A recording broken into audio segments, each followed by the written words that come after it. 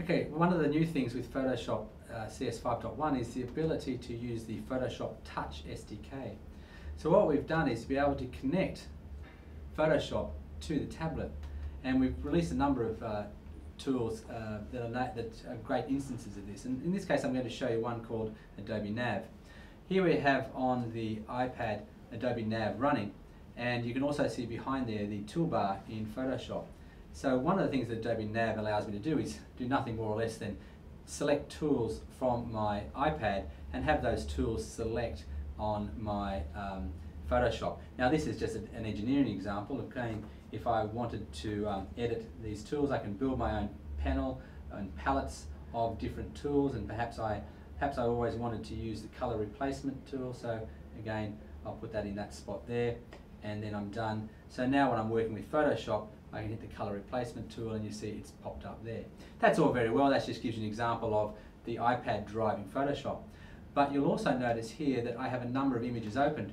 So the example I want to use is that when you're not next to your machine and you are wanting to drive Photoshop, and in this case we'll still use Adobe Nav, and I'm going to swap to the other panel, because what you can see here is the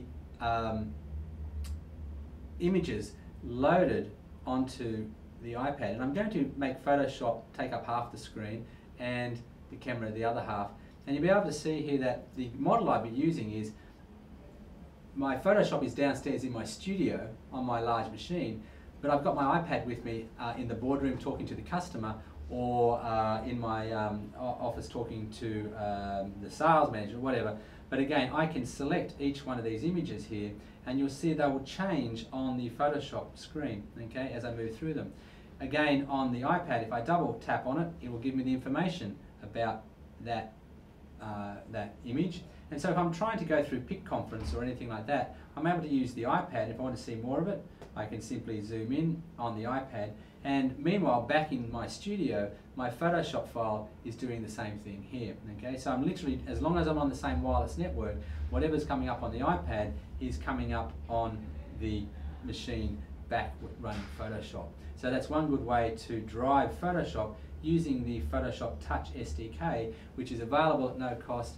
Download it, get the Photoshop 5.1 update, and start to build some wonderful applications that tie your iPad to your Photoshop.